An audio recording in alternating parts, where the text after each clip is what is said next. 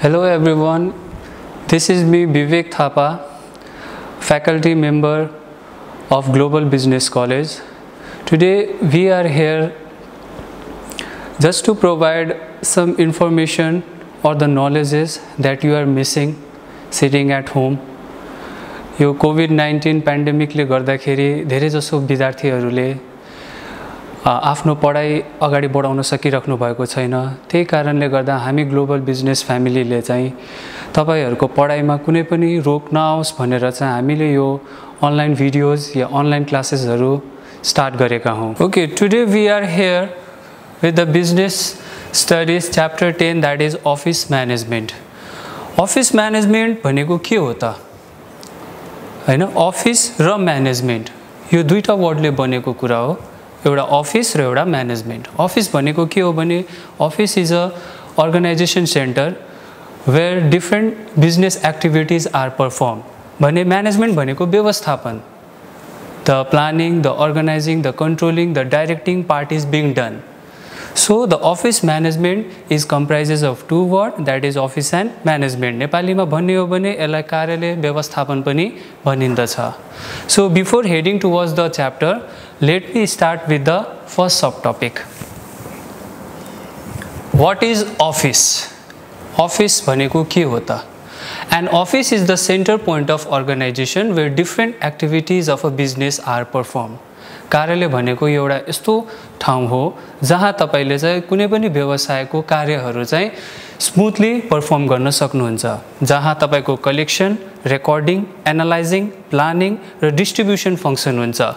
Collection भनेको जति पनि बिजनेसमा जति पनि व्यवसायको लागि आएको चिठी पत्रहरू हुन्छ, इमेलहरू हुन्छ, अर्डर्सहरू हुन्छ, त्यसलाई सबैभन्दा पहिला अफिसले नै कलेक्ट गर्ने गर्दछ। त्यसपछि रेकर्डिङ भनेको छ जति पनि जरुरी पत्रहरू छ त्यसलाई रेकर्ड गरेर राख्ने, त्यसपछि त्यसको एनालाइज गर्ने, स्टडी गर्ने, कुन पत्र हामीलाई जरुरी छ र कुन पत्र हामीलाई जरुरी छैन। किनभने हामीले एनालाइज किन गर्नुपर्छ? सबै पत्रहरू हामीले कार्यालयमा राख्यौ भने त्यहाँ धेरै प्रकारको पत्रहरू हुन्छ जसले गर्दा हामीलाई खोजेको पत्र भेटाउन टाइम लाग्न सक्छ। त्यसपछि प्लानिङ गर्नुपर्छ, कुन पत्रलाई हामीले कतिखेर एड्रेस गर्ने त? जुन जरुरी पर्ने कुराहरू छ त्यसलाई हामीले छिटो प्लान गर्नु पर्यो, जुन चाहिने छैन त्यसलाई ढिलो गर्नु पर्यो र लास्टमा प्लानिङ अनुसार हामीले त्यसलाई चाहिँ डिस्ट्रिब्युसन गर्न सक्छौं, जसलाई वितरण पनि भनिन्दछ। त अफिस भनेको के हो भने यो एउटा यस्तो ठाउँ हो जहाँ तपाईको जति पनि व्यवसायको कार्यहरू छ त्यो एकदम स्मूथली सरल तरिकाले चाहिँ परफर्म गर्न सकिन्छ र हरेक व्यवसायमा अफिस हुनु एकदमै जरुरी पनि पर्दछ। Heading towards our next sub topic, that is office को अब फंक्शंस। ऑफिस को कार्य के त अब? Normally functions of office has been divided into two categories. They are the basic function and one is administrative function. Basic function भनेको चाहिँ जुन गर्नु नै पर्ने, नभई नहुने। जस्तै सबैभन्दा पहिला अफिसले गर्नु नै पर्ने कुरा के हो भने receiving and collection of information. Information, सूचना, सञ्चार सबै हामीले चाहिँ रिसिभ गर्नु पर्यो, कलेक्ट गर्नु पर्यो। त्यसपछि त्यसलाई हामीले रेकर्ड गर्नु पर्यो। रेकर्ड गरिसकेपछि त्यसको बारेमा स्टडी गर्नु पर्यो। स्टडी गरेपछि स्टोर गर्ने, स्टोर पछि हामीले distribution. This are the basic functions of office. त्यही हेर्ने हो भने एडमिनिस्ट्रेटिभमा एउटा म्यानेजरियल फंक्सन आउँछ जसमा म्यानेजरले गर्नुपर्ने कार्य। हुन त हरेक अफिसमा म्यानेजर हुन्छ र म्यानेजरको सबैभन्दा ठूलो भूमिका हुन्छ एउटा कम्पनीलाई अगाडि बढाउने, जसमा चाहिँ म्यानेजरले आफ्नो ह्युमन रिसोर्स भयो, तपाईको इन्फ्रास्ट्रक्चर भयो, र मेटेरियल्सहरु भयो, यो हरेक कुरालाई ध्यान दिनुपर्छ। ह्युमन रिसोर्स फंक्सन, तपाईको अफिसमा जति पनि काम गर्ने व्यक्तिहरु हुनुहुन्छ, employees are there, whether they are getting facility services or not, that is to be seen by the managers. Moreover purchase and control फंक्सनमा के हुन्छ भनेको पर्चेज, हामीले अफिस खोलेको छौं, एउटा एक्जाम्पल नै लियौ, एउटा कलेज नै खोल्यौ, स्कुल नै खोल्यौ, त्यहाँ हामीले चाहिँ पर्चेज गर्ने कुरा के त? सबैभन्दा पहिला हामीलाई स्टेशनरी आइटम्सहरु चाहियो। स्टेशनरी आइटम्समा चक, डस्टर्स, एभ्रीथिङहरु पर्छ। त यो पनि कार्य अफिसले हेर्नु पर्छ, मेरो अफिसमा के कुरा घटिरहेको छ त? प्लस पब्लिक रिलेसन, समाजको व्यक्तिहरु या सिटिजन्सहरुसँग चाहिँ एउटा रिलेसन बनाउनु पर्छ। यो पनि एउटा फंक्शन्समा हो। तपाईले जति आफ्नो रिलेसन्स बढाउनुहुन्छ त्यतिकै तपाईको व्यवसाय अगाडि बढ्ने चान्सेसहरु बढी हुन्छ। किनभने पब्लिकहरुसँग तपाईको रिलेसन भएन भने तपाईको अफिसको बारेमा सबैजना अननोन हुन्छ, कसैलाई थाहा हुँदैन, जसले गर्दाखेरि तपाईको अफिस नचल्न पनि सक्ला। सेफगार्डिङ प्रोपर्टिज भनेको चाहिँ हो कुनै पनि व्यवसायले आफ्नो कम्पनीमा भएको जति पनि सरसामानहरु हुन्छ त्यसको लागि प्रोटेक्सन त जरुरी छ। प्रोटेक्सनको लागि हेर्नुपर्छ मेरो कुन कुरा कस्तो स्थितिमा छ, बिग्रेको छ भने बनाउनु पर्यो, यो कुरा कमी भइरहेको छ भने त्यसलाई हामीले एड गर्नु पर्यो। त सेफगार्डिङ प्रोपर्टिज पछि development of office system and procedure र यो लास्ट फंक्सन एडमिनिस्ट्रेटिभमा के भन्दैछ भने यसले चाहिँ के गर्छ भने तपाईको अफिसको सिस्टम या प्रोसिजरमा कुनै चेन्जेसहरु ल्याउनु पर्यो भने, किनभने अहिले 21st सेन्चुरीमा सबैजना अगाडि बढिरहेका छन्, जसको लागि तपाईले टाइम एन्ड अगेन एउटा नयाँ फ्रुटफुल प्रोसिजरहरु ल्याउनु पर्दछ जुन पनि एउटा एडमिनिस्ट्रेटिभ फंक्सनमा चाहिँ पर्न जाँदछ। सो नर्मली अफिसमा चाहिँ दुईटा फंक्सन छ, बेसिक र administrative, and this both basic and administrative function should be perform by a employee in an office. So another we are heading towards the another point, that is why office is important। अब office कार्यालय किन एकदमै महत्त्वपूर्ण छ त? सबैभन्दा पहिला proof of existence we have. एउटा कार्यालयको चाहिँ उत्पत्ति कहिलेदेखि भयो, कहिलेसम्म सञ्चालन भयो र कहिले बन्द भयो, त त्यसको लागि पनि अफिस जरुरी छ। किनभने कुनै पनि अफिसले चाहिँ आफ्नो एक्जिस्टेन्स र आफ्नो कार्य शैलीको चाहिँ जति पनि कार्यको कुराहरू हुन्छ त्यसको प्रुफ चाहिँ एउटा अफिसले राख्नै पर्दछ। Another we have channel of communication, सञ्चारको चाहिँ एउटा माध्यम। जस्तै कुनै पनि अफिसमा चाहिँ एउटा डिसेन्ट्रलाइजेसन अफ अथोरिटी हुन्छ। डिसेन्ट्रलाइजेसन भनेको it is the power sharing from the upper. अपनाउनको लागि तपाईले के कुराहरुमा ध्यान दिनुपर्छ, जस्तै सबैभन्दा पहिला अघि नै भने मैले अफिसको स्थान। तपाईले कार्यालय कस्तो ठाउँमा खोल्दै हुनुहुन्छ, शहरमा खोल्दै हुनुहुन्छ, गाउँमा खोल्दै हुनुहुन्छ, कहाँ खोल्दै हुनुहुन्छ, त्यो एकदम जरुरी छ। अफिसको बिल्डिङ कस्तो हुन्छ, तपाईको अफिस सानो छ, बिजनेस सानो कारोबार चल्दैछ भने तपाईको बिल्डिङ धेरै ठूलो खोलेर पनि कुनै फाइदा हुनेवाला छैन। भनेको तपाईको बिजनेस अनुसारको बिल्डिङ पनि तपाईले चुज गर्नु पर्दछ। त्यसैगरी अफिसको लेआउट ढाँचा कस्तो हुनु पर्यो त, कन्जस्टेड हुने कि नहुने, त्यसको बारेमा हामी अहिले पढ्छौं। त्यसैगरी shape and size of the office, convenience to staff and visitors पनि भनेको छ। जस्तै तपाईको अफिस यस्तो हुनु पर्यो कि तपाईको स्टाफलाई काम गर्दा कुनै आपत्ति नहोस् र भिजिटर्स आउँदा कन्फ्युज नहोस्। Plus physical condition of the office.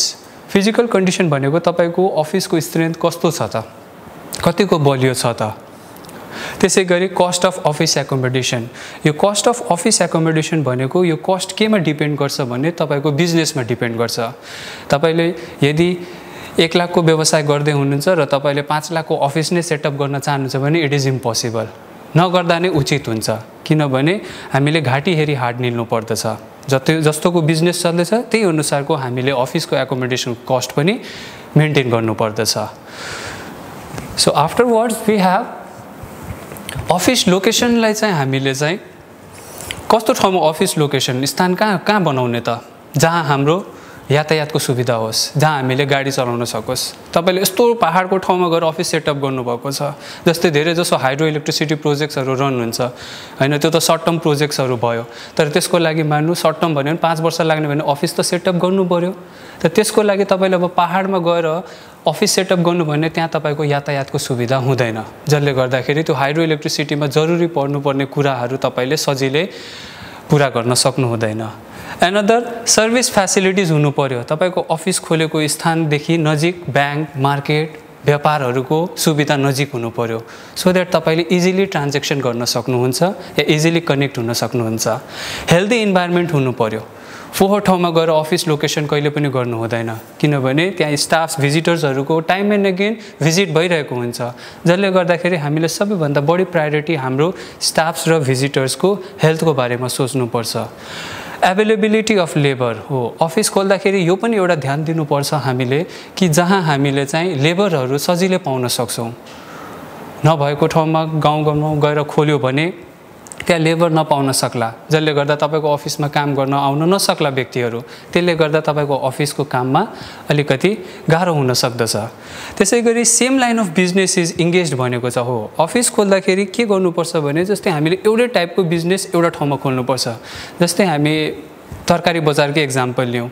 तरकारी बजार मिना बजारमा जहाँ खोलेको हुन्छ हामीले, त्यहाँ मिना बजारमा लगभग हामीले तरकारी मात्र भेट्दछौँ है। किनभने त्यहाँ त्यो भेट्नुको मात्र कारण के हो भने यदि त्यहाँ पिपलहरू जान्छन् भने, जनताहरू जान्छ भने उनीहरूले त्यहाँ आफूले चाहे अनुसार कुनै पनि तरकारीहरू किन्न सक्छ। अब 10 वटा ब्याङ्कको ठाउँमा तपाईँले एउटा स्कुल खोलिदिनु भने अलिकति गाह्रो हुँदछ। ब्याङ्क छ भने ब्याङ्कै होस्, इन्डस्ट्रियल एरिया छ भने त्यहाँ खालि इन्डस्ट्रिजहरू मात्र होस्।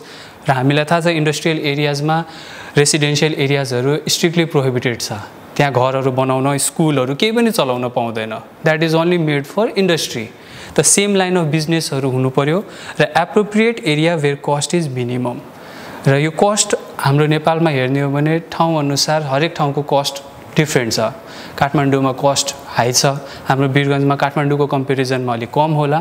तब कस्ट पनि तपाईँले ध्यान दिनुपर्छ कि कति कस्ट राख्दाखेरि तपाईँको अफिसले धान्न सक्छ, कति बियर गर्न सक्छ। त अफिस लोकेसनको लागि यो 6 वटा पोइन्ट चाहिँ तपाईँले चाहिँ ध्यान दिनै पर्दछ। So heading towards more now office building set choose गर्दाखेरि हामीले ध्यान दिनुपर्ने कुरा के हो त? अफिस बिल्डिङको लागि सेफ्टी हुनु पर्यो, सेक्युर हुनु पर्यो है। कसको लागि त? स्टाफको लागि, त्यहाँ आउने व्यक्तिहरूको लागि। त्यसै गरी त्यो अफिसमा लाइटनिङ फेसिलिटी, बत्तीहरू हुनु पर्यो, भेन्टिलेसन अलि ओपन हुनु पर्यो, झ्याल ढोकाहरू हुनु पर्यो, वाटर सिस्टम हुनु पर्यो, हल्ला हुनु भएन, डस्टहरू धेरै नहोस्, जसले गर्दाखेरि काम सजिलै अगाडि बढाउन हामीले सक्दछौँ। Flexible to एपेन्ड additional for future requirement भनेको छ।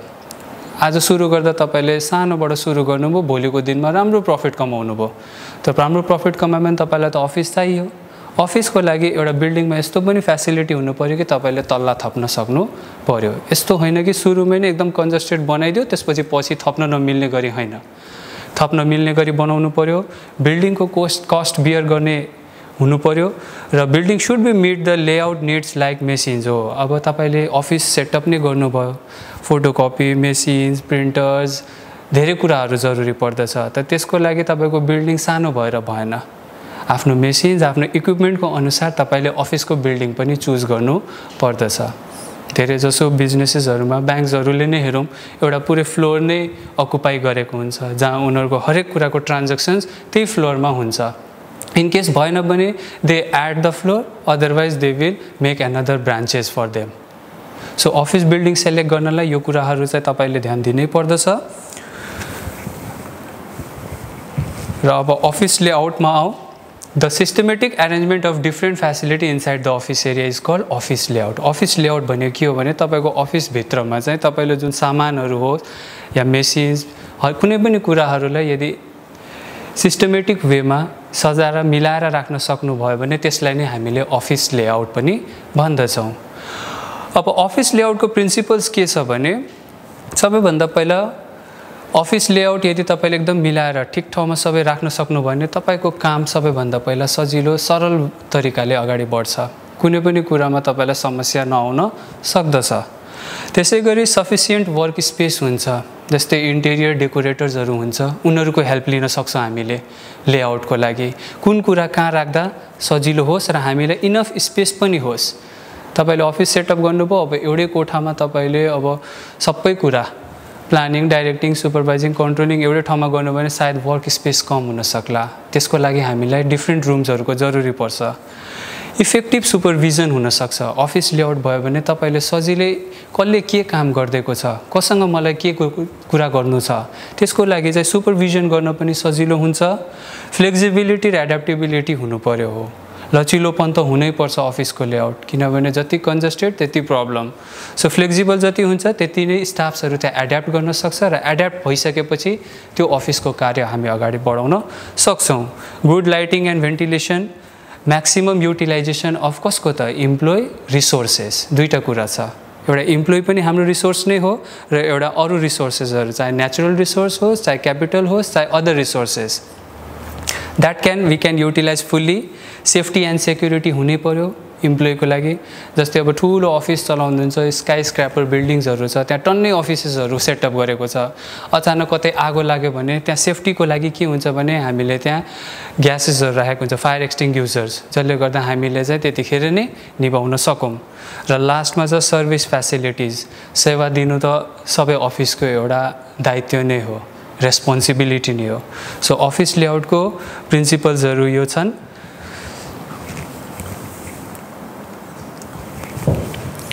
Okay, so finally we are end up with this office management chapters, I know. So if you have any problems regarding this office management topic, I know you can put your queries, and I will be solving your queries very soon in my next videos. Thank you so much.